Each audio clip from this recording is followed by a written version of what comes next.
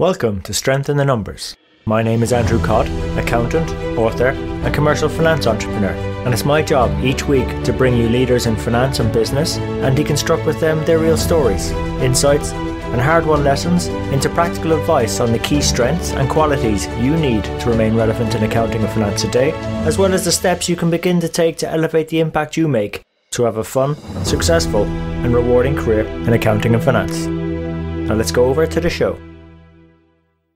Hi everyone, and welcome to today's show. This is a bit of a different episode. So far we've had some amazing stories and great ideas from guest mentors we've already had on, and in the process we've reached listeners in 94 countries and reached our 30th podcast. So a way of celebrating these facts is to perhaps select a few best bits of advice from 4 guest mentors from 4 continents that we've had on the show. And these types of bits of advice were really where they wish they'd known earlier in their careers, which probably would have given them a bit of a jumpstart to having some more success, fun and impact a bit earlier in their finance and accounting careers. So if you only listen to one episode, please make it this one this week. You will not be disappointed. So the first bit of advice we've selected for you is from Liu Lindberg, one of the most influential finance professionals on LinkedIn over the last couple of years, with over 250,000 blog views.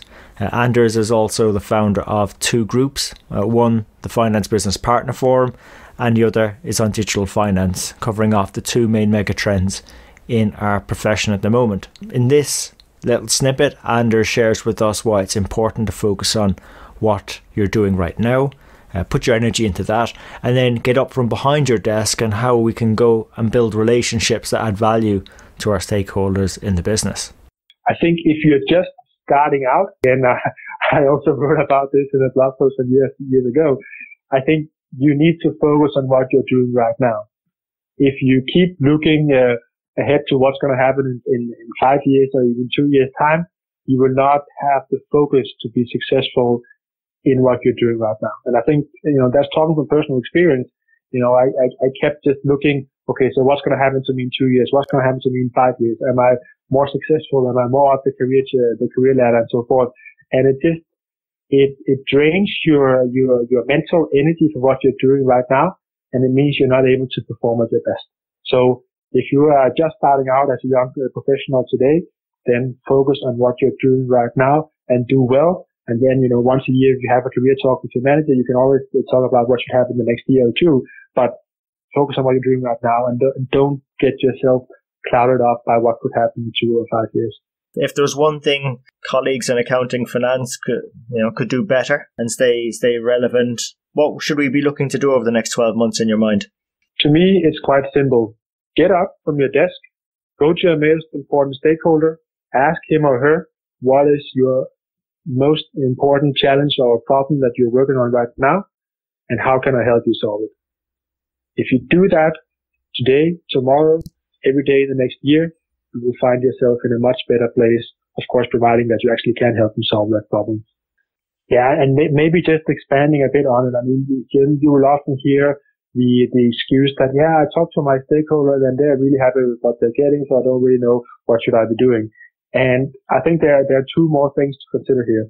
One is if your stakeholder is not letting you know what their true problems are, well, then you've got to try and find out for yourself and surprise them in a positive way. You can continue to surprise them in a positive way. You will build the relationship. They will open up, and suddenly it will be much, much easier to collaborate about things. And even if you can't figure it out for yourself, then every meeting you sit in with your stakeholders, they will be talking about issues that you can do something about. Even if they're not speaking directly to you, even if they're having a conversation with someone else, you can pick up on it. I mean, just to give you an example, I was at a meeting last week with some of our CFOs in one part of our business, and they had a key business stakeholder come in every morning at the start of their meeting day and talk about whatever was on their agenda. And of course, they were speaking directly to these CFOs, but still, this particular stakeholder that had in that the day I was there, she was mentioning at least 5 to 6 things that these CFOs could go straight back to their teams and say, okay, this is the most important problem we have to work on right now, because if we can solve this, We will be solving the problem of one of our most important stakeholders. But the stakeholder never really said to them, okay, you have to fix this for me. But you can pick it up, do it anyway, surprise in a positive way, and you build a relationship. And it's really that simple. Whenever you have an interaction, there's something to pick up on that you can turn into something that helps you build a relationship, help you add value. Yeah, actually, there's a good saying you just reminded me of. That's why we've 2 ears to listen twice as much as we speak. So and again, it's a simple advice, but he did it very well, and that has helped me. So Anders, thank you for sharing such a relevant example as well. We were talking a bit about the future there. In your mind, what's the most important quality for an accounting finance professional to have today? The most important quality is the ability to develop relationships. If you can develop a relationship with your stakeholders, then you come out as a winner. Because, being able to develop a relationship, it takes in all the things that a finance professional has to be able to do. Because if you can't do analysis, if you can't solve problems, if you can't do all sorts of things that are related to finance, you will not be able to develop that relationship. So that is really what's key. I mean, someone without any skills, any ability to do anything, will not be able to develop a good relationship with an important stakeholder. So that for me would be the one thing if I have to choose. Our next bit of advice comes from guest mentor Kelly McCleary, a vice president in finance from the United States. And Kelly's one of the most thoughtful and encouraging people I've had the pleasure of ever talking to. And she shares with us why knowing ourselves is so important and can help us create a competitive advantage just by leveraging our own strengths, because these make us unique, and successful leaders bring their unique strengths forward. And that would allow us then to deliver more impact within our businesses and careers. And Kelly then goes on to share perhaps the 4 things people can look for from their finance leaders if they want to either model them to be successful or to follow finance leaders who are successful.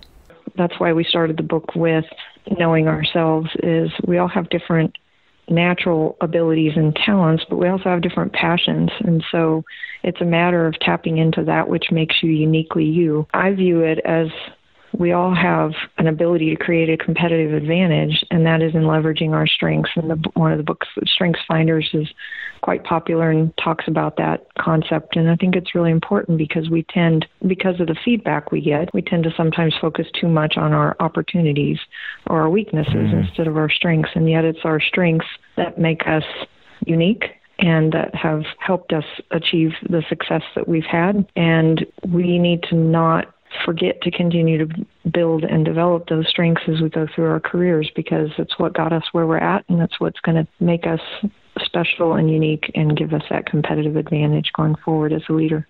You might have quoted there's probably around 200,000 leadership books out there in the market at the moment. Yes. And I imagine a lot of them are probably suggesting this one-size-fits-all approach. And what you're really in effect saying is, no, the leadership approach that's going to work for you is one that's unique to you, one that's building on your strengths, your unique strengths. And that's what's going to allow you to develop your competitive advantage. Is that a fair sort of summary to say? Yeah, it certainly is. And one of the things that when I have the opportunity to speak to students or MBA graduates about leadership, I ask them to imagine a leader or two that they admire. And then when we talk about who they came up with, sometimes they're public figures, sometimes they're a teacher or coach that they've known in their lives, but they have very different styles. And to me, that's the liberating part of thinking about leadership, is that if you think about it, there are quiet leaders and there are vocal leaders, introverts and extroverts, and a lot of different styles can all be effective. And I really think that, and we talk about it in the book, that there are really 4 things people are looking for in a leader, but not a specific personality necessarily. And those 4 things are trust. Studies show that that's the number one thing people want in their leader. Another is vision. They want to know the leader is going to take them somewhere worth going. The third is execution. It's not much fun having a vision if you never actually get there. And then the last is a bit uncommon to think about in leaders, although more of that is growing with concepts like emotional intelligence, and that is caring. people want to know that that their leader has their best interest in heart. And so you can have a lot of different personality styles, and as long as you've got those four, you can be an effective leader. Our third bit of advice comes from one of our guest mentors from Australia, Brad Eisenhuth, who is an expert from his many years working with finance professionals and their employers on what makes people deliver a successful impact within finance and accounting. And he also shares how these can also help us to have fun, rewarding and successful careers within our profession. He then goes on to share his CHIN model, which will help you better understand how to gain clarity and become high performing, grow your influence and network as a finance professional within your organization and perhaps even within your industry. Clarity is about looking at two features in our career. First is internally. So what is it about me that drives me? Who am I? Being self-aware about the things that I'm good at and what I'm not so good at, or where I enjoy spending my energies. And once you understand that, this becomes like this centerpiece of your compass, your career compass. Where do I take that? Where do I take all these strengths that I have, or these values that I believe in, these things that are important to me? And once you appreciate that, then you start to use that compass in that direction. You say, well, what does great look like, this version of success? What are some of the things that I'd like to be doing? How do I understand the functional and behavioral components of someone that is doing what I'd like to be doing in the future? Can I tap into it and really appreciate that? Rather than just making a judgment of a job spec, or rather than just making a judgment of what a recruiter tells you, how do I really understand what it looks like to operate at that level in the future? And start to capture that, through people and through some experience and playing around with it. So clarity is an evolving piece, but typically for people that are at least clear on that direction, they can build structure around that. The next is performance or high performance. So it's realizing that two things. Performance is essentially measured or subjective. It's measured in the eyes of the beholder. So when we're in any organization, or when we're in the marketplace, or when we're looking at our career, we need to appreciate that performance that we create, or the way we deliver our role, is directly relevant to this idea of where we're going in the business and what's important to getting there. And the more that you tap into that, and the more that you engage with stakeholders that you create that value for, the more they trust you, the more they appreciate you, the more they'll support and develop you. And it's that whole give and take piece that I talked about a little bit earlier. So realizing that performance is a huge driver to career achievement and attracting more career opportunities is really, really valuable. And that's something that no matter where you're at in your career, if you can take a step back and maybe do this every few months, or when you're on a particular phase in an organization. So what is performance in the eyes of the people I support? Now, sometimes what people feel is great and what you can deliver is not right? So what you start to realize, well, hang on, where is my strength and where is this organization going? This doesn't play to my strengths. In fact, it's an environment that doesn't make me feel good and I can't perform effectively here. Then maybe that's a really good indication that you're not in the right environment to create strong performance. And you start to look at, well, where is it that I can find this sweet spot? Where can I get a balance between where I'm going and where my strengths and performance can be really, really valued? The final two parts are influence and network. So influence is about how you convey your message as a leader. So there's this external component. Now, we're all leaders. We're all influencing others. We're all engaging with others. Regardless of whether we're in accounts payable and dealing with a supplier, or a financial, definitely, with a financial controller, or a finance business partner dealing with the sales and marketing team, or whatever it may be. There's always an element of an influence and a need for the other party to come on a journey with us. And realizing that we're a leader as early as possible is very important. Now, that conveying of message helps us in different ways. It can help us achieve a promotion. It can help us build and collaborate with others. It can help us message something to a very large audience and a group and take them where they need to go. The second part of influence is our internal influence. So it's looking at resilience and mental toughness. When I talk to a lot of finance professionals, they say to me things like, I'd love to be a CFO, or I'd love to do these sorts of things.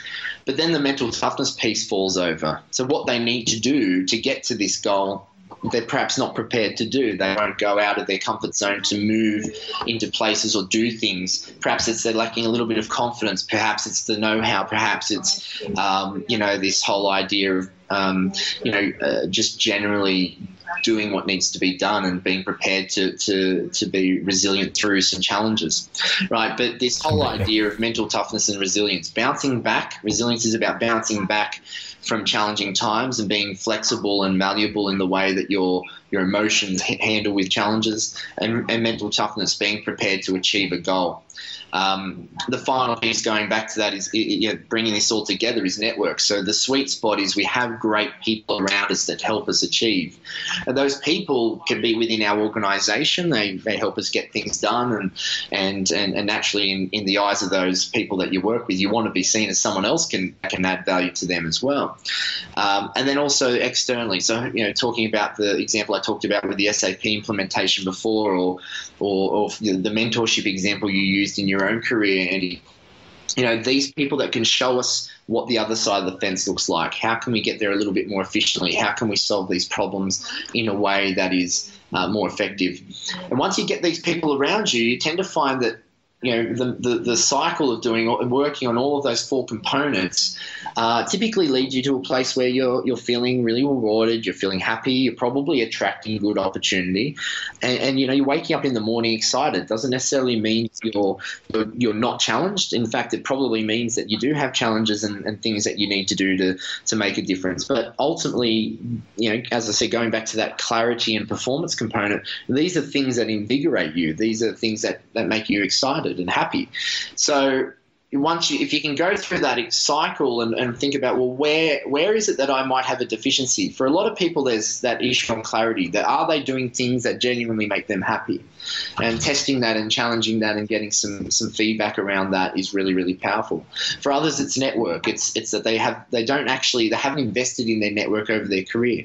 They've worked with some really fantastic people early in their career, and they've just let them wander off and not maintain a relationship or value that relationship. There's a lot of things that can come unstuck. So my view, typically when you look at that sweet spot concept, is think about within those four areas, what is it that potentially might be a deficiency or might be holding you back from reaching this version of success or career value that you're looking for. And our final bit of advice comes from guest mentor Chidima Agaga from Nigeria, who is one of the most enthusiastic and fun to talk to accountants and finance professionals I've ever met. Now, although she's now working at one of the world's largest finance institutions in Canada, Chidima used to lead customer service teams, and she shares what we in finance can learn about the customer perspective, and then how that can even help us to be more successful and deliver better impacts and have more successful and rewarding careers in finance and accounting. What you have to always understand is that a business or an organization is in business because of the customer. So even as a finance team, you have to also ask yourself, who is my customer? Who am I in business for?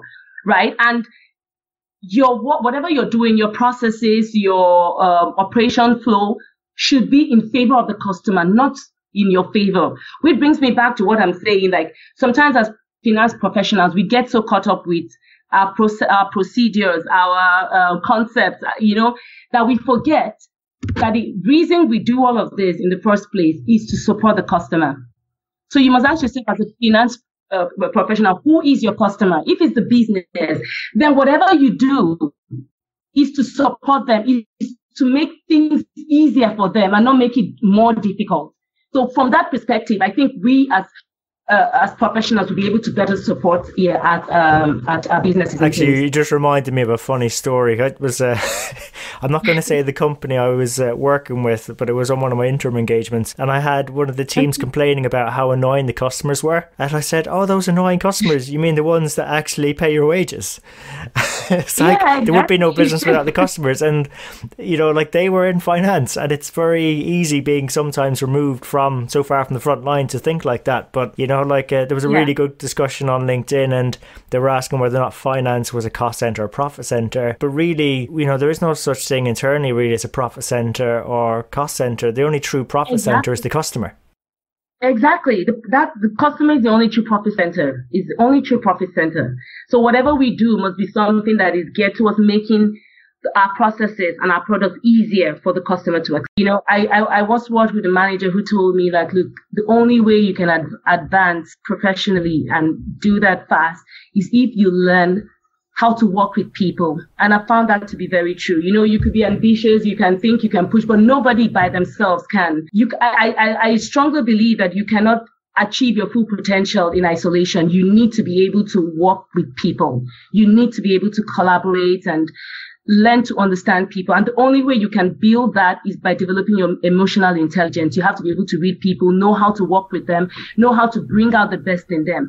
And sometimes as you do that, you become a better person yourself, and then you're also able to, you know, become the best that you can be. And on your journey developing that side of your skills, emotional intelligence, I suppose, what if other people were to follow that type of journey, like what's something they could practically work on to get going? I'll still go back to something I said earlier, Andrew, which is just to listen to people.